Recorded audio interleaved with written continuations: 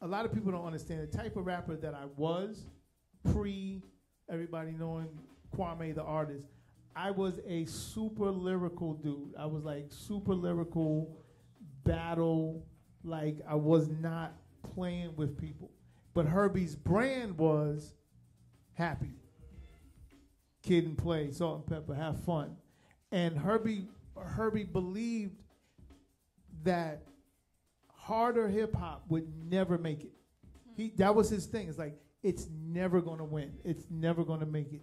You gotta soften it up. You gotta be more, bring your personality, because personally, I'm in the studio, we're joking, we're playing practical jokes, we're spazzing out on each other, but it wasn't, like for example, if you listen to a song like The Rhythm, I open a song, I came here for something funky to happen. I'm all like, but the original version is like, I came here for something funky to happen. Is this crazy? And he was like, yo, chill. Like, who are you killing right now? You know what I'm saying?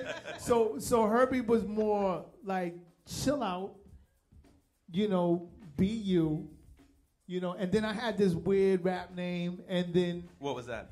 Say the name. My rap name was The Sweet Daddy, Jazzy K, GQ. I remember. Hold on. Repeat that in one sentence. Sweet Daddy, Jazzy K, GQ. So I remember one day going into the studio, and 3 key people were in the studio at the time.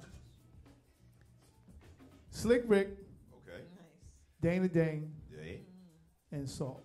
Oh, wow, okay. Ricky was there with Dana, so Rick really didn't have too much of an input, but Dana was like, yo, man, we need to talk to you. And I'm like, what? He's like, yo, man, that's the stupidest name we ever heard.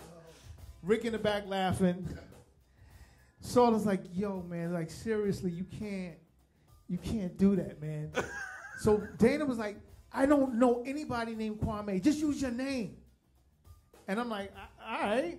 And then Salt was like, yo, you're in here, you're writing, you're designing your stuff, you're writing up drawing the art for the album cover, you're making the beats. You're like a boy genius, man. And then that's what it turned to Kwamé, the boy genius. And it happened all in the studio at that moment. And then I'm like, because like at this time I'm like 14, 15, my idols were Dana and Rick.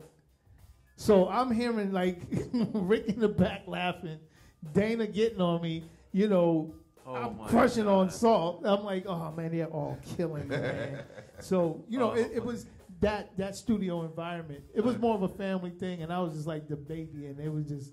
Yeah, but they saved you. Yeah, definitely. That might be a worse rap name. Yeah, that wasn't. Than Magnum the Verb Lord. I'll stay with you on that one, buddy. Right? Remember Magnum? I'm glad you chose Kwamé. Yeah. Hey, G, yes. You remember Mad Skills told us yes. Pharrell's first rap name was Magnum the Verb Lord. Yeah, Magnum the Verb Lord. You may have beaten that, though. Yeah, I think you topped that.